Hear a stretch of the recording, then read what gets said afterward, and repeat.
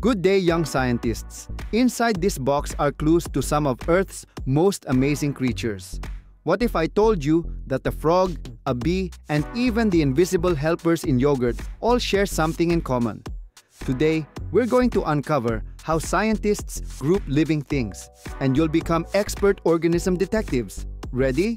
Let's open the box of life.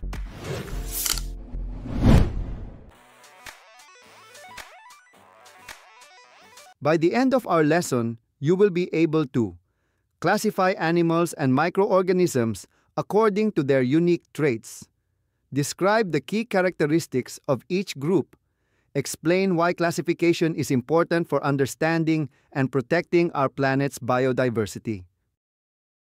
Before we explore animals and microbes, let's recall what we know about plants.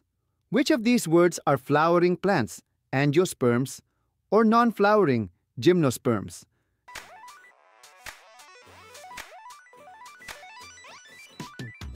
Great job! That warm-up shows how grouping living things helps us make sense of nature. Imagine the animal world as a giant library. To find the book quickly, we place it in the right section. Scientists do the same with animals, grouping them by their body structures and behaviors. Let's explore each of the 6 major animal groups in detail. Mammals. Key features: warm-blooded, have hair or fur. Mothers produce milk and most give birth to live young. Why important? Hair helps control body temperature and milk ensures babies grow strong. Fun examples: whale, the biggest mammal and it lives entirely in the ocean. Bat, the only mammal that can truly fly. Humans. Yes, we are mammals too. Cool fact: some mammals like the platypus lay eggs, showing how diverse this group is. Reptiles. Key features: cold-blooded, scaly, dry skin, usually lay eggs with leathery shells. Examples: snakes, lizards, turtles, crocodiles. Interesting twist: crocodiles can live on land and in water and are ancient survivors from the time of dinosaurs. Adaptation note: their scales protect them from drying out and from predators. Insects. Key features: 3 body parts, head, thorax, abdomen. 6 legs, usually 2 pairs of wings. Examples: bees, butterflies, ants, dragonflies. Why they matter: they pollinate plants, help decompose waste, and are food for many animals. Amazing skill. Some insects, like ants, can lift objects many times their own weight. Birds. Key features: warm-blooded, feathers, beaks, and hard-shelled eggs. Examples: eagles, parrots, penguins. Special adaptation: hollow bones make them light enough to fly. Fun fact: not all birds fly. Ostriches and penguins are excellent runners or swimmers instead. Fish. Key features: live in water, breathe through gills, have fins instead of legs, and are cold-blooded. Examples: milkfish, bangus, clownfish, sharks.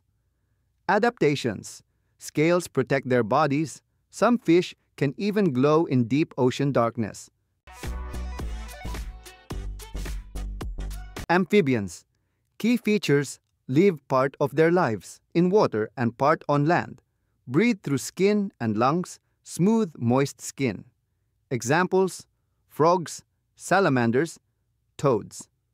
Life story: they start as gilled tadpoles in water and grow into land-dwelling adults, a process called metamorphosis. Fact file: amphibians are sensitive to pollution, so their presence shows a healthy environment. Quick recap: mammals equals milk and fur. Reptiles equals scales and cold blood. Insects equals 6 legs. Birds equals feathers and beaks. Fish equals gills and fins. Amphibians equals double life in water and land. Now, let's zoom into a world too small for our eyes. Microorganisms. Living things so tiny we need a microscope to see them. 2 important types are fungi and bacteria. Fungi key traits. Eukaryotic cells, complex like plants as animals, can't make their own food, reproduce by spores. Roles in nature. Decomposers, break down dead plants and animals, recycling nutrients back to the soil. Food and medicine. Mushrooms for meals, yeast for bread, and penicillin for antibiotics. Example, bread mold, those fuzzy green spots that appear if bread is left too long. Bacteria. Key traits. Single-celled, no nucleus. Come in many shapes, round, spiral, rod-like. Helpful bacteria. Digestive helpers. Live in our stomach to help digest food. Soil workers. Fix nitrogen so plants can grow. Food makers. Create yogurt and cheese. Harmful bacteria. Some cause diseases like pneumonia or food poisoning, but washing hands and using antibiotics can protect us. Amazing fact, there are as many bacteria cells in your body as human cells. Today, we learned how animals and microorganisms are grouped based on their characteristics. Classification helps scientists communicate, study, and protect the diversity of life on Earth. On a piece of paper, write the most important thing you learned today and one question you still have about animals or microorganisms. Great job today, young scientists! You explored the amazing variety of animals, from the smallest insect to the largest whale, and discovered the hidden world of fungi and bacteria. Remember, classifying living things isn't just about naming them. It helps us understand how they survive, how they depend on one another, and how we can protect their habitats. As you go about your day, look around. Every bird that sings, every ant on the ground, even the tiny microbes you can't see, all have an important role in our planet's balance. Keep asking questions, keep observing, and keep caring for nature. I'm proud of your curiosity and hard work. This is Teacher Waven, reminding you that science is everywhere. Stay curious and keep exploring. See you in our next adventure in Science 5.